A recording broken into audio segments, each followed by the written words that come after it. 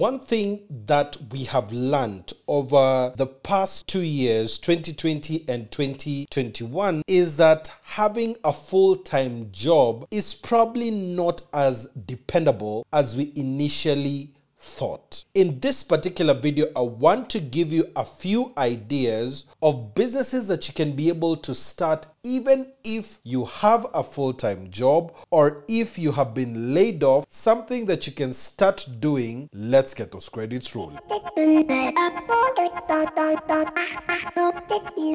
The first business that you can get into is a consulting business. For so many professionals, you have a number of years of experience already where you are employed or where you used to be employed. This expertise you have been using to actually earn yourself a salary every single month. If you want to branch out and start your own practice, then consulting is usually the first place to go. You can actually act as a professional even to the organization that you used to work for, but this actually means that you get better hours and most of the time even better pay. The goodness with consulting gigs is that you can actually be able to pick up 2-3 clients and start earning 2 or 3 times the money that you used to earn. As well, you can actually get into think tanks across the country or even across the continent where you offer your own expertise and get paid. For this kind of a business, make sure that you register the business either as a one-man company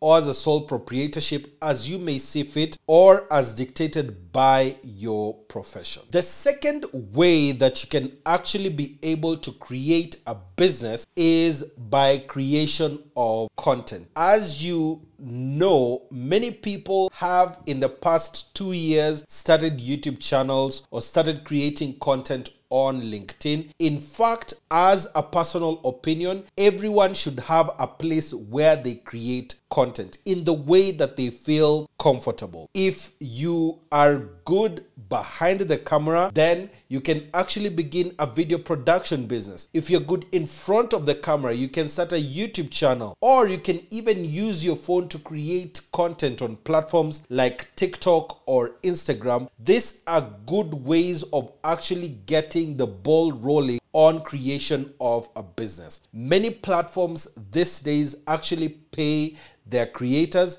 and even as you grow your influence, you will start collaborating with brands who will pay you to speak to your audience. These are good ways of you creating a side income so that even if you have a full-time job, you can still be able to do this in the evenings or on weekends, wherever you are not at work. You can actually be able to start creating a personal brand or something that actually helps other people. It can be a comedy channel, it can be an educational channel, it can be an entertainment channel. Whatever it is you are comfortable with, you can actually explore these things. Remember that you do not need to be an extrovert in order to start doing content online. Just make sure that you're sharing only what you are comfortable with at the pace that you're comfortable with without giving yourself any pressure or expectations about the kind of success that you're looking for. This can be a good way of even relieving stress that you get at work by creating something that you love, that's a hobby that you are not putting a lot of time in.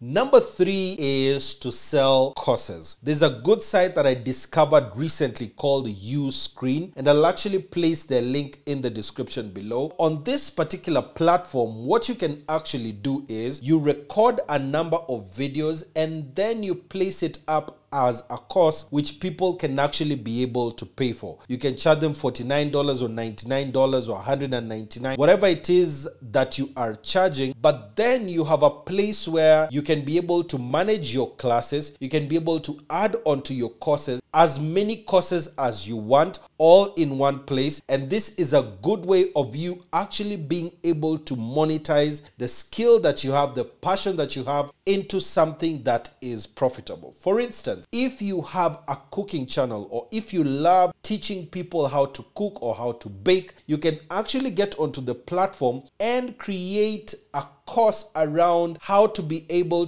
to become a good cook from beginner to advanced. So you have a beginner class teaching people different things that they can be able to do, to an advanced class where people are actually making different kind of cuisines that are international cuisines, all being taught in one place in the class. The good thing with this platform as well is that you can actually be able to go live with your students every single week, and it's a good platform because I am actually also creating a course there as well that will be out very, very soon about crypto and later about YouTube, so that I can actually be able to take students step by step on the things that they need to learn in the crypto space. Number 4 business that you can start right now that you don't even need to leave your job for is online bookkeeping. If you're an accountant, this is a very good business to get into, because essentially what it means is that businesses do not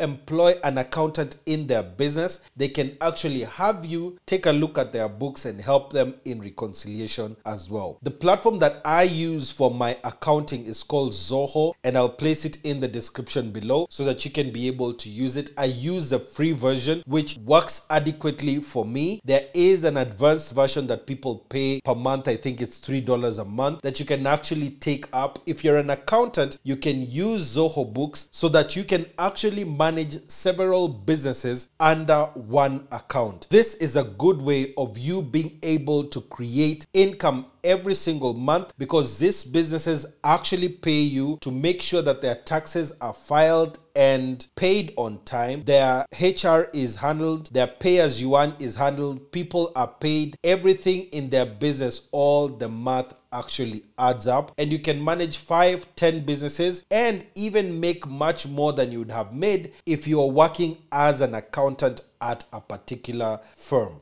So that's business number 4 that you can get into online today. Business number 5 is to get into ride sharing apps. If you already have a vehicle, you can either become an Uber driver or a Bolt driver. In the country, we also have InDriver, and I've done a video on how to get into this taxi business. So the way to actually do this business, with the purpose of this video, is that if you are going to work, then you actually place your driver mode on, and you are looking for clients who are going in the same direction that you would be going. So for instance, if you're going from your home towards the CBD, you can put your app on and you'll probably find someone who's looking for a cab from around the area and is actually going to the CBD. That can be your customer. What you are actually doing in this case is you would have still spent money on your fuel, but now that you have a client on board, you actually save in this way. Then when it is time to leave the office, you actually put it on again and you do a few hours until around 9 or 10 p.m. That's when you now go home and you have actually made a side income for yourself. Additionally, this particular business would work really well if you can be able to take people to the airport early in the morning. So this may be 3 or 4 a.m. If you are on at that particular time, then you'll probably find you are among the very few that are on at this time. This can also lead to jobs where people are calling you directly to offer this service because they have already ridden with you before. They actually want you to take them to a particular place yourself. So this is a good side income for you outside of your working hours, outside of your 9 to 5, so you can actually make some really good money on the side. The thing with these businesses is that most of them are online and they won't require a lot of money to set up. If you want to learn about the businesses that you can be able to start with 20,000 shillings, then that's the video that's showing up here. And if you want other business ideas, there's a playlist that is showing up on my right, and I'll see you in the next one.